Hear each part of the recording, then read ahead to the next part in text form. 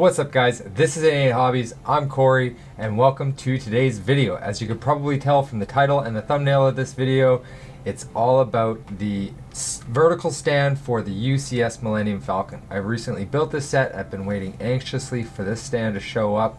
I ordered it about 3.5 weeks ago with some international shipping. It cost me about $70, including shipping in Canadian, so it wasn't too bad of a price. Apparently it's supposed to be all Lego, or mostly Technic anyway. Whether it's authentic Lego or not, yet to be seen. But I am super happy to get it and put it together and get this Millennium Falcon on it and up on my stand over there, that I've anxiously been waiting to see what the whole thing looks like as I've been putting together. I pictured it in my mind. Really excited for the outcome. So if you like today's video, please give it a huge thumbs up. Don't forget to smash that subscribe button to show your support for the channel. And without further ado, let's get right into this thing. I've just picked it up out of the mailbox and I'm going to take you right through the entire experience because I really have no idea what I'm getting for this money. So as you can tell, the setup's a little bit different. Because of the way this comes, you don't get physical instructions with it.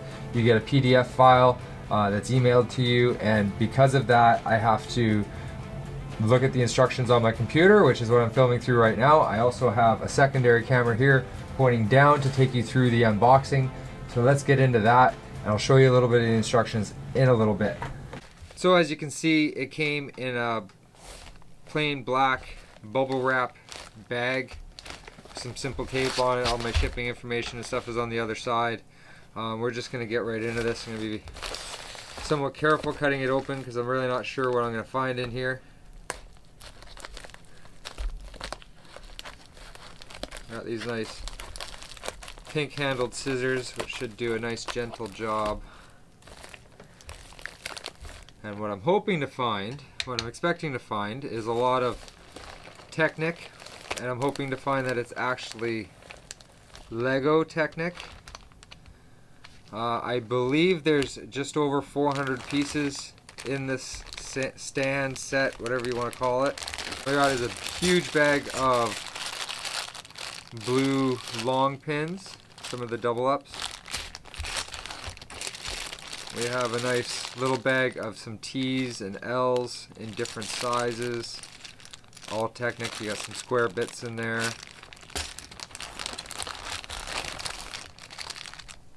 We got some joints, some red push-in lockers, or whatever you want to call them. I don't know all the technical terms. A lot more Technic bits in there. I don't believe that they are real Lego because I don't see any logos on anything anywhere. We got some black Technic pins.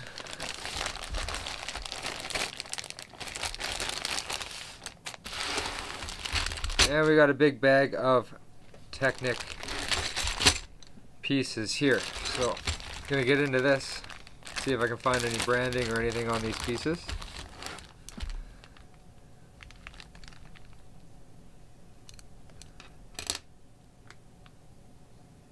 I don't believe that, I don't think they're actually Lego. I think they're fake, or not fake, but not authentic. Because I don't see any branding on them anywhere. Which is not a huge deal for me. It's just a stand. It's something to hold the Falcon up, so I'm not terribly concerned about it. But there's definitely no Lego logos on anything, and you know that Lego would definitely put their logo on it somewhere. Alright, so I'm going to get right into this, start building. I'm going to attach a speed build portion to this video because I thought it would be really neat to see the actual build process of the stand come together. And then we'll actually mount the Falcon onto the stand. Hopefully that goes well and we don't have any catastrophic failures with that, and then we'll actually put it into place. So I'm super excited for this. Enjoy the speed build, guys. If it's not your thing, I'll throw a timestamp on when the speed build is over so you can skip forward, and we'll see you after it's built. So just to show you guys a little bit of the instructions right as we get into the build here. They are in a digital form and there's not many steps to them. I'll just browse through them fairly quickly here. It shows all the parts counts and stuff at the bottom, and basically the finished product here at the top, what you can expect. So fairly excited to get this thing put together. Enjoy the speed build, you guys. Alright, so I've knolled out the bits here. So like I said, I think it's just over 400 pieces, somewhere in between 400 and 450 pieces if I remember correctly, but a lot of those pieces are going to be in these pins. Like, there's a lot of pins there, and it's basically just different sizes of Technic rods, and those little 1x2s are really the only actual Lego you get with it. And that's it for parts, you guys, so let's get to putting this thing together.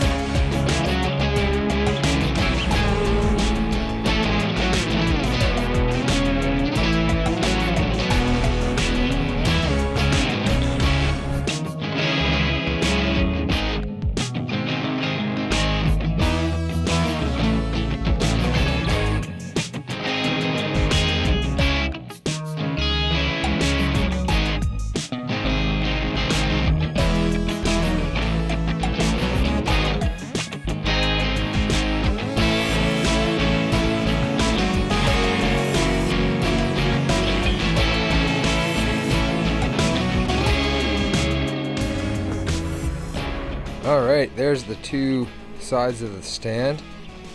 I said they're exact replicas of each other. The second one went a lot better after having some experience on the first one. Managed to get the second one done in about 28 minutes real time. I know that from the recording of the video. So what I'll probably end up doing, which you guys probably already picked up on, is just showing one of the builds and then throwing this in there telling you that we had to build two of the exact same ones. And then we'll carry on with the rest of the absolutely terrible instructions.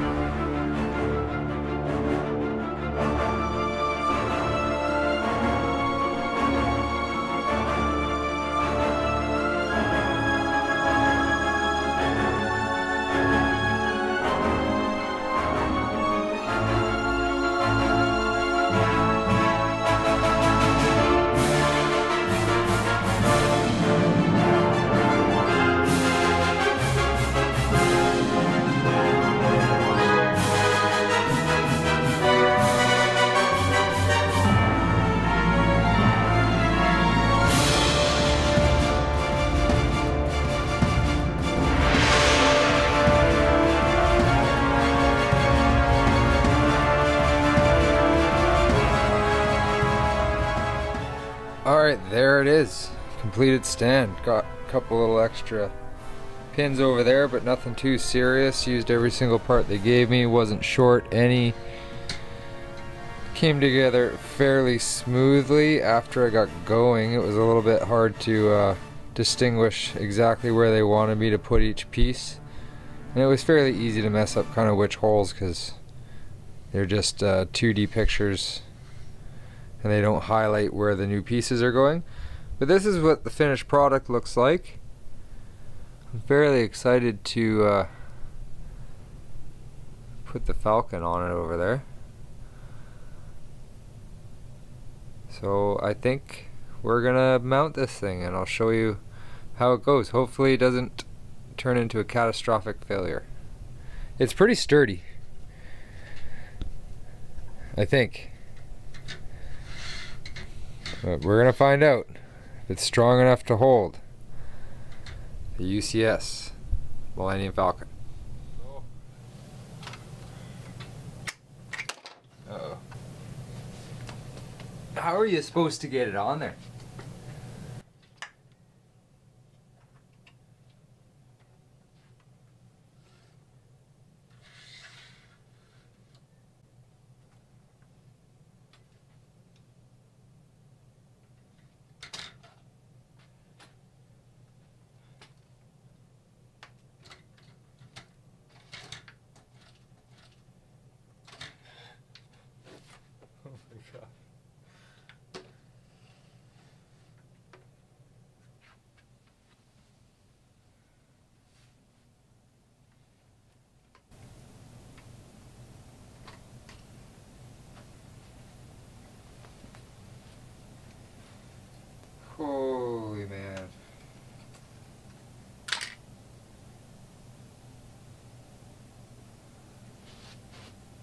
That's nerve-wracking.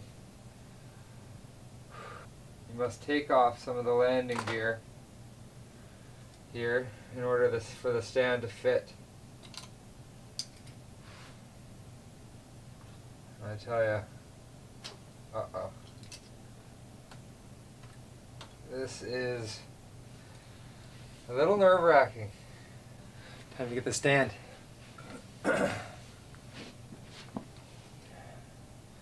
So we have these 4 locking pins here. We're gonna find where they engage here. 1.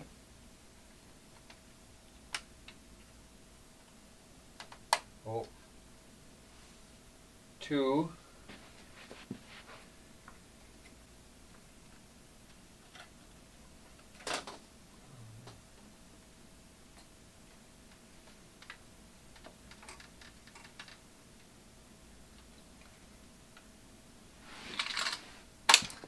That's not good. Okay, let's try this again. The other way. 1.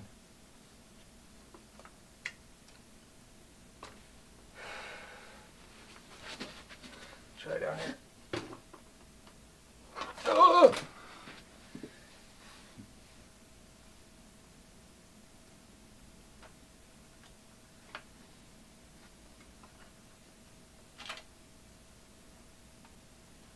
Yes. There. Yes. Okay.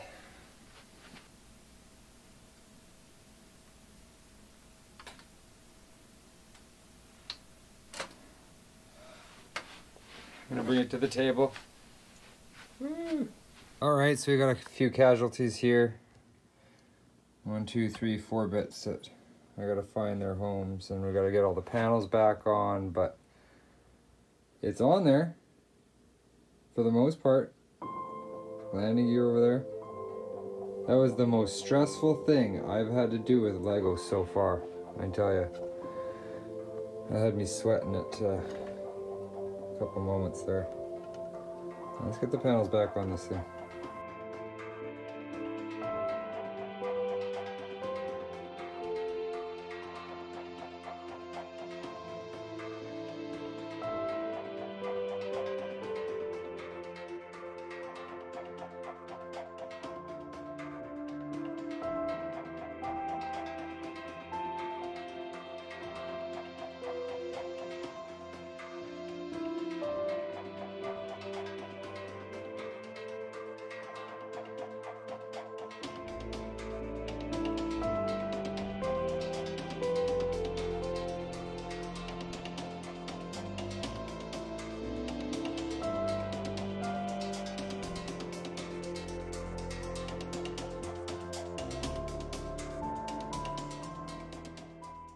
Alright, so I got the table back over here.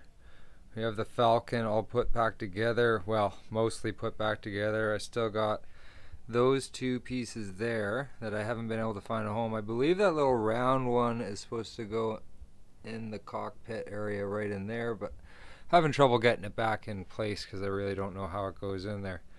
So let's swing this thing around and I'll show you guys exactly how and where it connected onto it. It was quite the process, as you could see, but man, does it ever look good. Let's spin it around. Alright, and here we go. Look at the back of it here. So as you can see, we had to take off, I think you only have to take off 3 pieces, but I took off all 4. Well, maybe you have to take off all 4.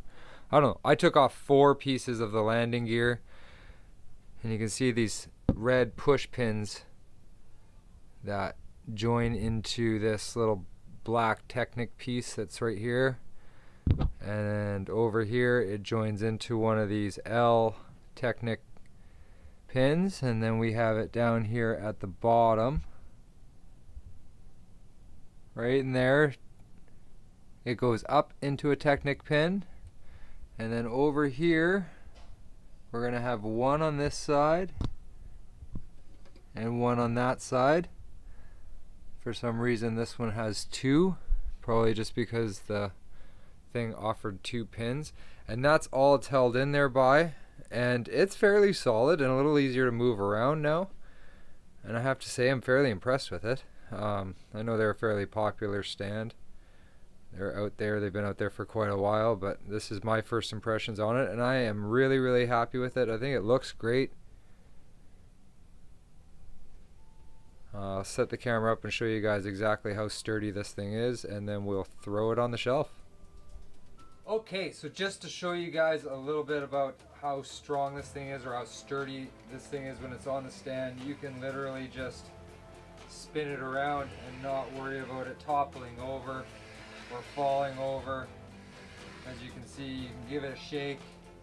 It's not going anywhere. This is the first time I'm trying all this stuff, so if something happens, you're gonna get a completely natural reaction here. But yeah, it seems like it's not gonna go anywhere, which I'm very happy with. It's not gonna really move much anyway, but I am gonna have to take it off and clean it, as it's not gonna be in a glass case. I did put the episode 9 radar dish on there. I thought I'd change it up a little bit, so I got all my minifigs and the plates. I'll be putting these pieces back in the original box. Hopefully I'll be able to find where these pieces go. Maybe have to go through the manual to see that. So just before we put this thing into its permanent home, I just want to take a minute to thank every single one of my subscribers. If you're not yet subscribed, please hit the subscribe button. It helps tremendously. If you liked today's video, give it a huge thumbs up. Leave your comments down below what you thought, how it went, what you think of the UCS stand and my setup. I think I'm going to do a Lego room tour video here coming up, so let me know whether that's something you guys want to see. So thank you guys for watching. Hope you enjoyed it. We'll catch you on the next one. See you guys.